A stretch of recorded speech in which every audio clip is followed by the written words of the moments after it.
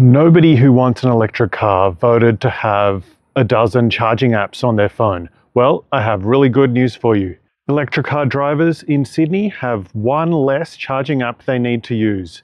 As of today, the AGL pole-mounted BYO cable EV charging network is available on Chargefox. Please contribute. It really helps my independent, honest journalism for you. So they're roaming. You can use the AGL app if you want to, or you can use the Chargefox apps instead. Personally, I'll be uninstalling the AGL app and using the Chargefox app if I ever need to use one of these chargers.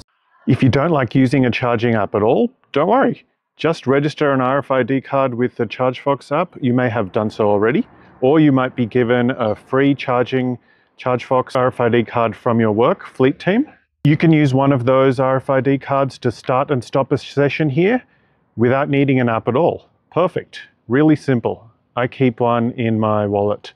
And speaking of fleets, this is a big game changer, I think, for AGL's charging network. I think it'll get a lot more utilization now that they're roaming on the Chargefox network from people who wouldn't have had the AGL app on their phone in the first place and couldn't be bothered installing yet another charging app. Instead, these will be available at exactly the same price on the AGL app and the Chargefox app, which is kind of rare.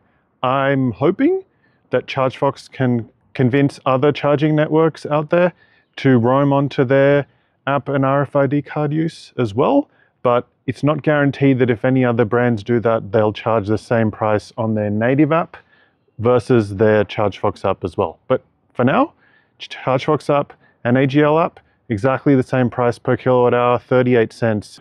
Ideally, when charging networks join forces and roam onto another bigger charging network, there should hopefully be, for ease of use, for casual users, hopefully there'll be a Chargefox sticker somewhere on here, but there's no guarantee because AGL likes its branding. We'll have to wait and see.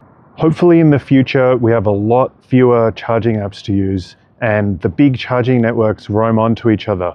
We'll have to wait and see. At the moment, the biggest network that has roaming partners is Chargefox. They have NRMA and AGL also on their network visible.